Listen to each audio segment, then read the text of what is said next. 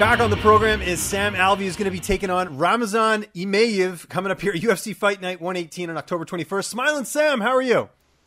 I'm doing wonderful, sir. Awesome. Yeah, loving life. I can tell you're always loving life, always having a good time, and you're always taking fights. I know this is a short notice matchup. Of course, you're coming, just less than a week taking this fight. When did you actually find out about this matchup, and how did this sort of all come together? Monday morning. I got a call Monday morning while I was practicing with the pro teams. And, hey, you want to take it? I said, sure.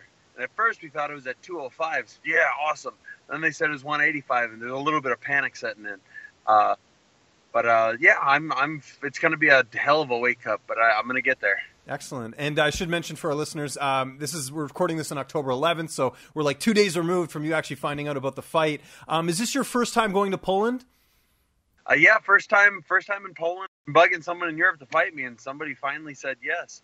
So I couldn't turn it down, even though it was short notice. And you like that? You like getting the frequent flyer miles and racking up some traveling during your MMA career, because I know you're a guy who likes to travel a bit.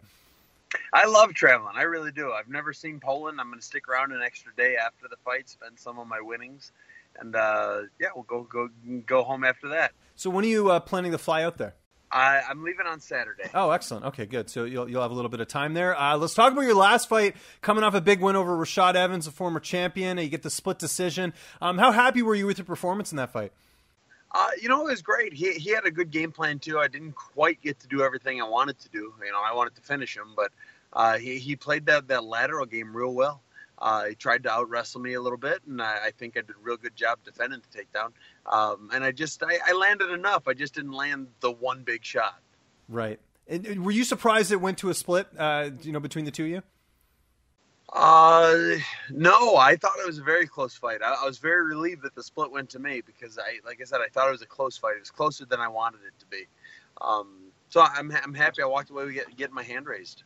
And let's talk about this matchup here. You're taking on Emeev, like I mentioned off the top. He's got that 15-3 record. Did you know much about him before taking this fight, or you're just like, hey, sign me up? Doesn't matter who it is. Hey, a fight's a fight. I'll beat anyone, anywhere. So no, I still don't know much about him. I know he was the M1 champ. I know he's a Sambo champion. So I kind of got to defend from ankle stuff. But just like everyone else, they fall just the same if I get my hands on them.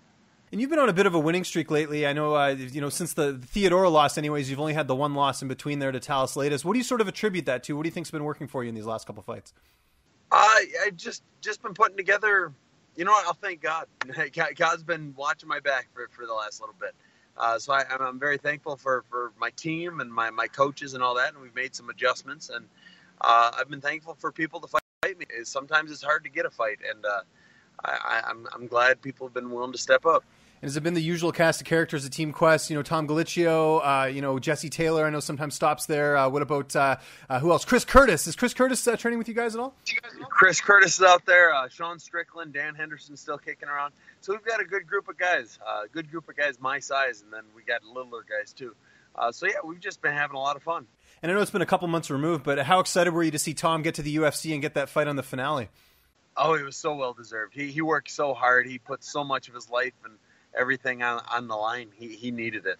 You mentioned the cut. I mean, you wished this fight would have been at 205. Do you have to sort of change things differently because of the fact you're traveling? Like, will you try and cut more weight here and then maybe cut a little bit less there, or is it the opposite? How do you plan to do that?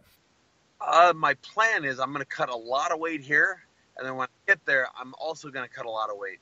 And it's going to kind of be the plan. I'm just trying to lose as much as I can as fast as I can because I was heavy, or I am heavy.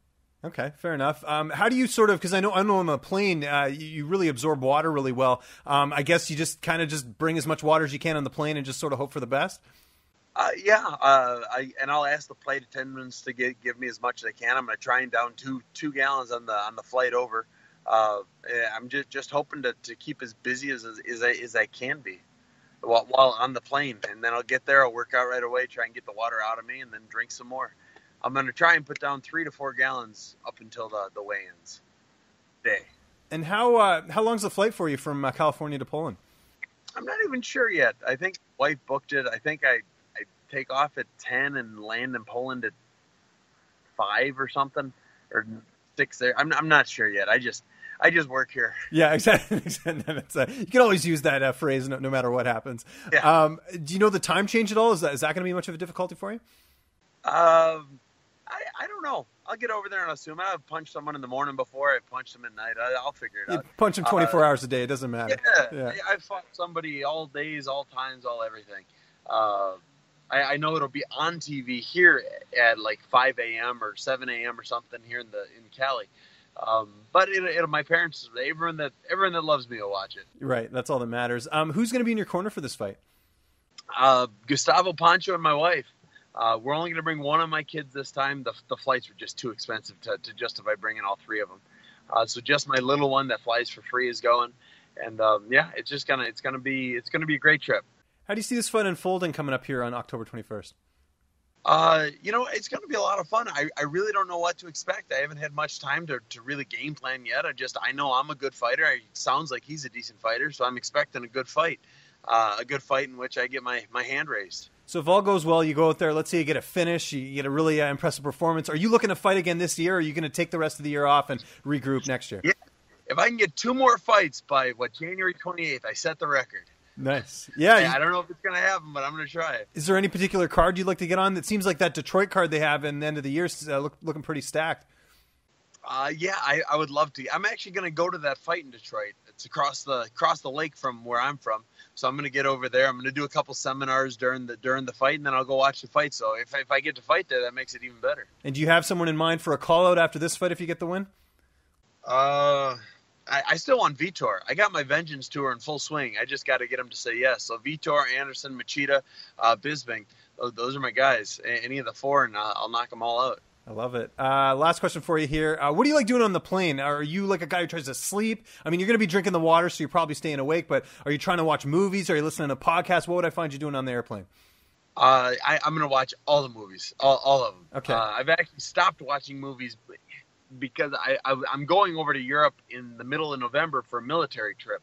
I'm going to go over and meet and greet. So I've stopped watching movies as they come out, so I would have new movies to watch on the way. So now I'll just have to watch them twice. Once on this way, once on that. I was going to say that's a lot of discipline. I think I'd want to indulge if I were you, but that's good. Are you watching like newer stuff, or are you like a classics guy? Do you like to watch like the 80s and 90s movies? I watch it all. The newer stuff takes longer. So one movie now, the new movie now is like 2.5 hours, where a movie back then was an hour and a half. I know, it was a lot shorter. It's like they had a formula, and it's like we're gonna get you in and out of there in like an hour and a half, not even. So yeah, it's just a lot easier. Yeah.